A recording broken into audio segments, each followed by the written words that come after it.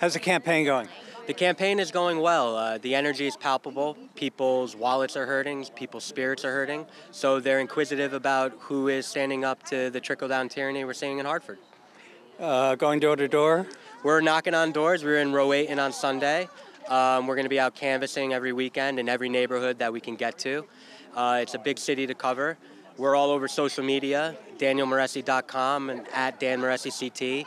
For anything you guys want to talk about, your love, your hate, your support. My goal in this election is to let people know that I'm accessible in all forms. It is 2022, so if I can't knock on your door, come to the virtual town square and talk to me and get to know me. am willing to talk to every constituent. And Republican to me means citizen representation, which is why we're here tonight.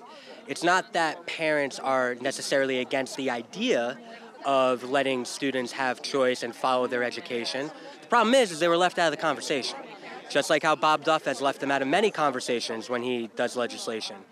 And at the crux of it, that's what people want in their representatives. They want to have conversations, and they want them to come back home to their districts and have hard conversations, talk through policy. You're going to have kids now who 2 years, they had remote learning, they were away from their friends, they were away from their teachers that they loved.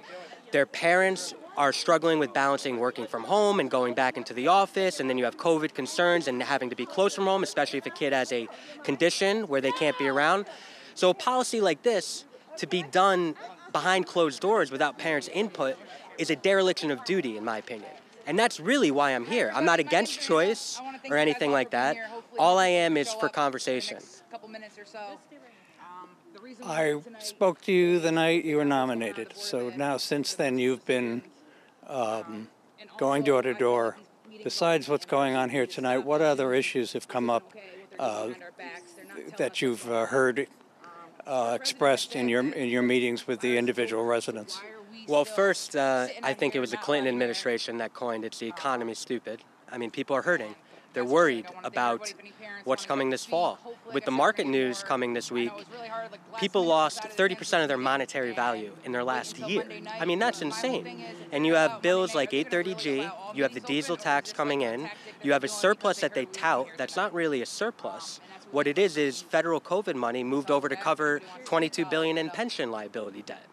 That's not fair for people who were coming out of a pandemic. Let me break. Yep. Let me just catch this fella, and then we'll get back to you.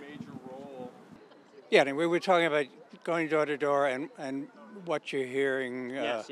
I think I left off with it's the economy stupid. But, yeah, it's two things. It's one, it's the wallet.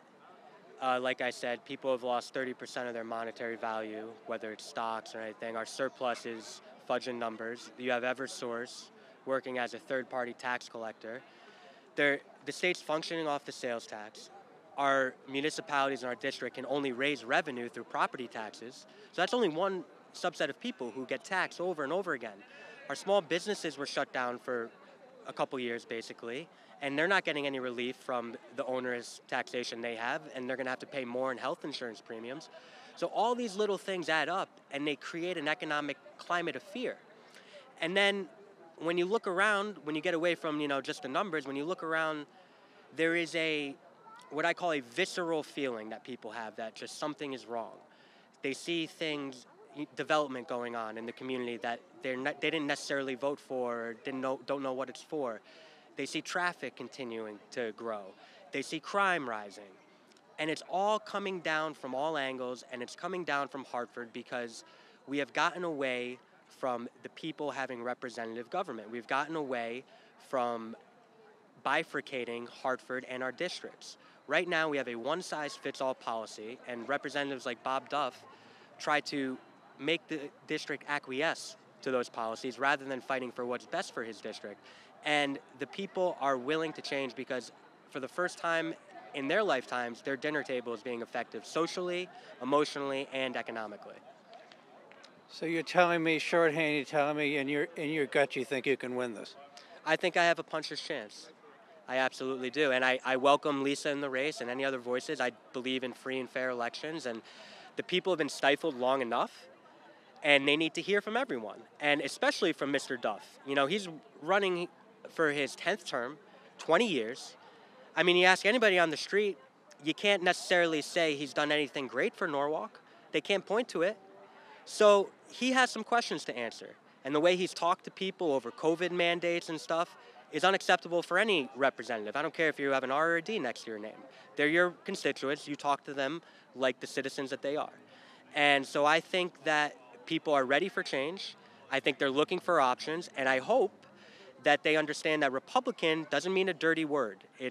All it means is that I want to stand up for the citizens.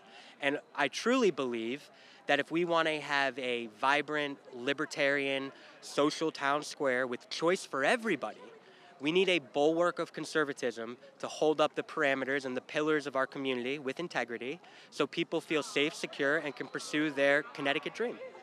So you're going to show up for the debate? I'm absolutely going to show up for the debate. I'll debate anywhere. I'll debate on a street corner. But yes, I'm showing up for the debate. I'm looking forward to it. And, I hope everyone shows up and tunes in. And, the people of Norwalk deserve to have a real debate, a real election, and real choice. And it doesn't matter the party name next to it. What matters is what those people are going to say and if they're going to fight for the city of Norwalk and Hartford. And I promise that's all I'll do. Good luck again. Thank you, sir.